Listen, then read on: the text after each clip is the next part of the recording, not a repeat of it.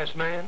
The man that uses his money and his time and his talents and all he has to bring a glorious reward later on. How silly it is to live for today. How silly it is that my money, my time, my influence, and my talents should all be used for a present frivolous moment and be wasted and gone forever. That's not sensible. That's not wise.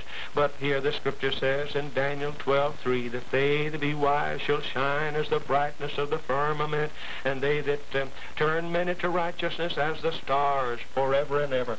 What a silly thing it is. How foolish, how thoughtless to waste your time in a way that brings no reward. In 1 Corinthians, the 3rd chapter, the scripture says so plainly that one day the fire shall try every man's work of what sort it is. And if any man's work be burned, he shall suffer loss. Not lose his soul. Not lose his soul, he shall suffer loss. But if his works abide, he shall receive a reward. Not that your soul is lost when you get to heaven and you find that you haven't won any souls, but that your reward is lost.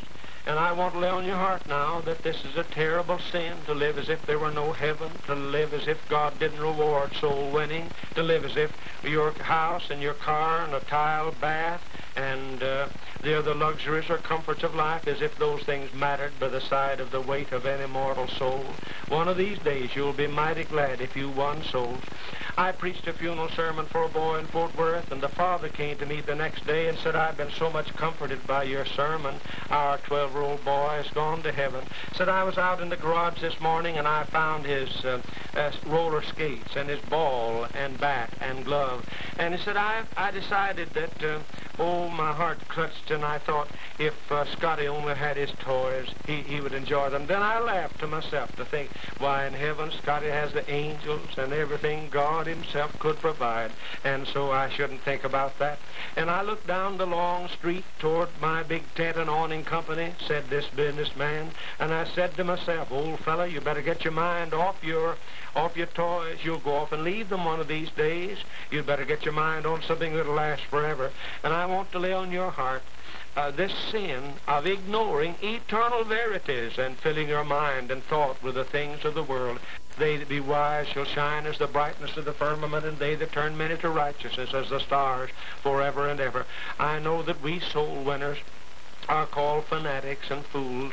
I know that many times evangelism is mocked at, but when they come in from the north and the east and the south and the west to sit down with Abraham and Isaac and Jacob in the kingdom of God, I think I'll be mighty glad that I was away from my home and I left other business and I put my soul into the matter of keeping people out of hell. Oh, the glad reward for those that win souls. And what a silly fool any of us is who neglects souls and lives for today and the pleasures and comforts and the fame of this life. That's sin number 6.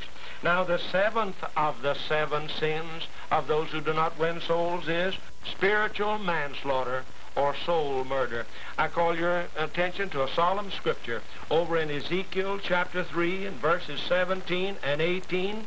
God says, Son of man, I have made thee a watchman unto the house of Israel. Therefore hear the word at my mouth, and give them warning from me. When I say unto the wicked, thou shalt surely die, and thou givest him not warning, nor speakest to warn the wicked from his wicked way to save his life, the same wicked man shall die in his iniquity, but his blood will I require at thine hand. God's going to hold you to account. You don't have to get everybody saved, but you have to warn them or meet God, who'll say you have blood on your hands. Oh, the foolish alibis we give, how will they sound when you meet the Savior and you find you've let people go to hell? You didn't mean it. You didn't do much about it. You just let them go. I had a postcard when I lived in Dallas, Texas, and broadcast on a radio station, and an old man, about 81 years old, wrote to say, I've been hearing you on the radio. I'm not saved. Won't you come and see me and pray for me? I have a cancer. The doctor says I won't last long. I hope you'll come and tell me how to be saved.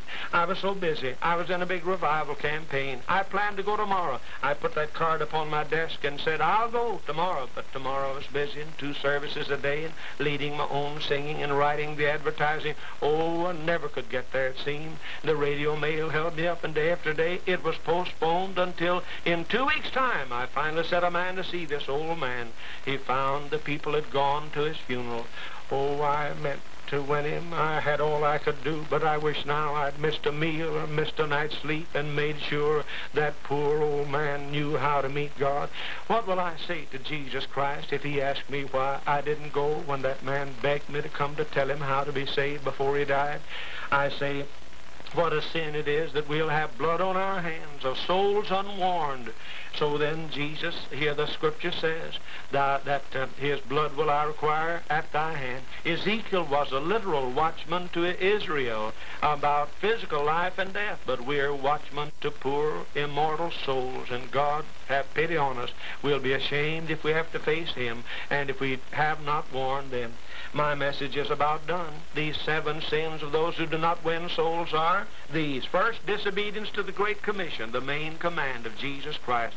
Second, it's lack of love. If you love me, keep my commandments. The third sin of those who do not win souls is not following Jesus. Follow me and I'll make you fishers of men, Jesus said. The fourth sin is not abiding in him, for he said, if you abide in me, you can bear much fruit. You can get people saved. And again, number 5, it's a sin of dishonesty and a sacred trust. You remember Paul said, I'm a debtor to the Greeks and barbarians and the wise and free, and so as much as in me is, I'm ready to preach the gospel to them at Rome also. And sin number 6, it's the folly of a short-sighted fool not to win souls and to be occupied with anything else.